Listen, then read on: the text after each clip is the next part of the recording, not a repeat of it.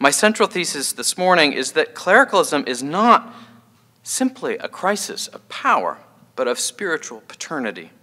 It is a crisis that has no other cause than that absurd privative turn away from the face of the Father. My aim this morning is to look at three developments in modern theology that coincide with the years of abuse.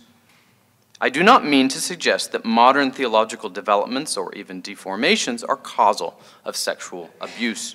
In fact, I do not think clericalism is itself a causal explanation.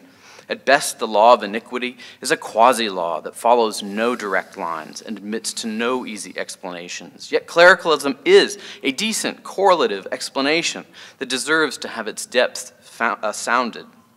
Rather, I want to look this morning at how shifts in how theologians have thought about God in the 20th century, how they've thought about morality, and how they've thought about liturgy have either helped or hindered a turn away from the Father that is so evident in culture and also in instances of clerical abuse.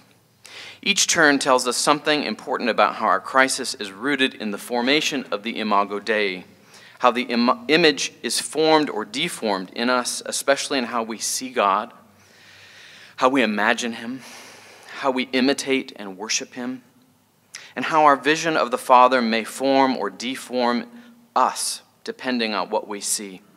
Since, as Aquinas teaches, human fathers are only fathers by analogy to God the Father, it follows that the corruption of the fathers is itself rooted not so much in power, but at its depth is rooted in the primal turn away from the primary analogate, God.